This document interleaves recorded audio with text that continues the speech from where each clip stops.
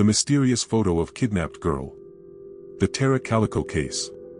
In 1988, the small town of Belen, New Mexico, was shaken by the sudden and mysterious disappearance of 19-year-old Tara Calico. She had set out on her routine bike ride but never returned home, leaving her family and community in a state of shock and panic. As weeks turned into months, hope dwindled, until a chilling discovery sent shockwaves through the nation.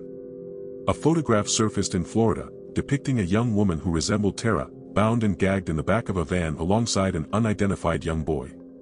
The photograph's authenticity remained a contentious issue, with experts offering conflicting opinions. Despite extensive investigations, the case of Tara Calico remains unsolved to this day, leaving her family and the public haunted by the chilling image and desperate for answers.